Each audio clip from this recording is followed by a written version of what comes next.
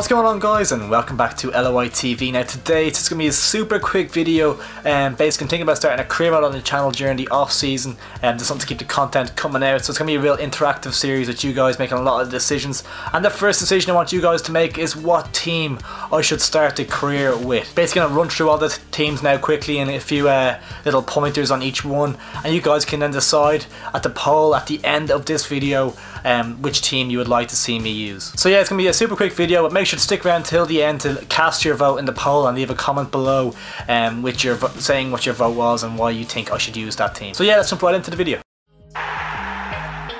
Starting off with Bohemians, and I think this one will be a very popular choice. I always see lots of comments and stuff from Bohemians fans on the channel, so I think this could be a popular choice. There's lots of young talent, of course, to develop in the Bows squad. The Bows board wants a high focus on youth academy development, which is very similar to real life, with the whole St. Kevin's Boys partnership that they have at the moment. They finished third in the league in real life, so that's something you would have to look to replicate, and they definitely have the players to do it with young talents like Danny Mandrew and Danny Grant, Darragh Leahy, James Talbot, who will become star players in the league if they're not already, and hopefully on a European stage.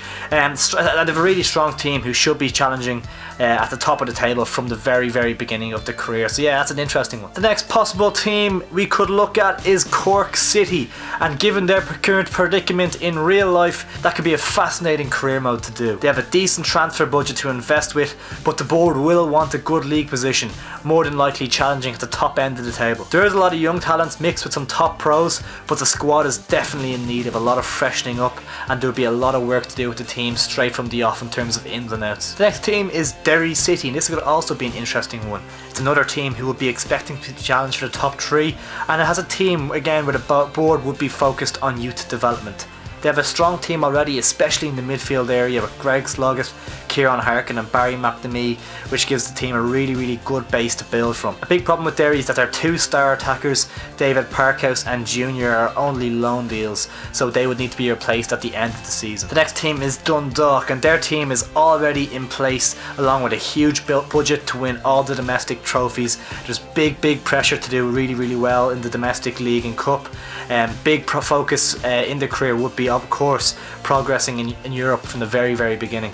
The team is full of top class talents in the league with the likes of Pat Hoban, Michael Duffy, Patrick McAnally, Chris Shields, who'll be ready to deliver from the very start of their career mode. They have great strength and depth with the likes of Georgie and Dan Kelly, Jordan Flores, Sean Murray and Brian Gartland on the bench, so there really is no excuses not to win the league. The next team is Finn Harps, and that's a complete drastic change from Dundalk. This will be a huge challenge. With a minuscule budget, a poor squad and not much strength and depth, it will be a real rags to riches kind of story if I was to get them competing in a European level. It might be one of the more interesting career modes for a neutral fan if that could be the one that will be the most voted on the poll. They have a very defensive formation with 5 at the back and have an aging Rafael Crotaro, who will probably have one season left in him alongside the talented Nathan Boyle up front. Cowan and Todd would try and keep things tight at the back, but a lot of work is needed with this team. Best way of progressing with Finn Harps will be through youth academy players. The next team is Shamrock Rovers, who the managerial job will probably be the most high pressure on the list. Definitely on par with Dundalk anyways. Not as big as a budget as maybe expected, but definitely enough talent already at the club to win the league. The board views domestic success as a critical objective. They have a really strong team with very few weaknesses. They have the best player in the league arguably with the creative spark Jack Byrne brings.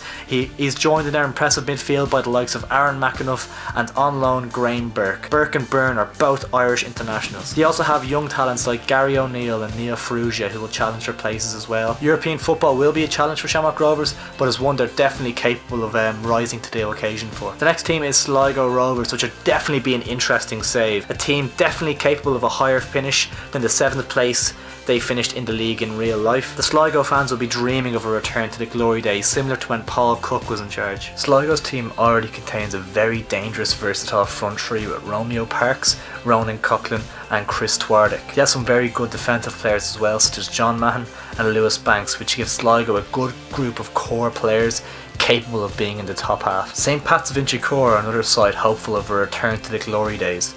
St. Pat's fans will soon be demanding an end to their recent mid-table mediocrity and wanting some silverware. They have a very decent squad but definitely need some freshening up. They 100% lack a top LOI striker capable of firing them to the top of the table with Gary Shaw just not cutting it. Talents like Chris Forrester and Rhys McCabe are capable of being top players in the league, and young players like Jamie Lennon and Glenn McCauley provide a good blend with the experience of Ian Birmingham and Simon Madden. There's not too many reasons denying Pats from being worthy title challengers with a little bit of work. UCD are next up, and similar to Finn Harps, it's a huge challenge, but again a very interesting one. UCD have been in Europe before, and the aim would be eventually get them back there. Youth development and managing finances are what the board holds as critical objectives. This career would definitely need to be a patient one. Youth academy prospects will be crucial, and they have done some decent youngsters already in the side. Connor Kearns, Liam Scales, Jay McClelland and Yo-Yo Maddie, just to name a few. I don't think UCD would be a popular option in the polls though. And the final option for you to choose from is Waterford. The board's main objectives are being to keep the club in a healthy financial position. They have a mediocre transfer budget,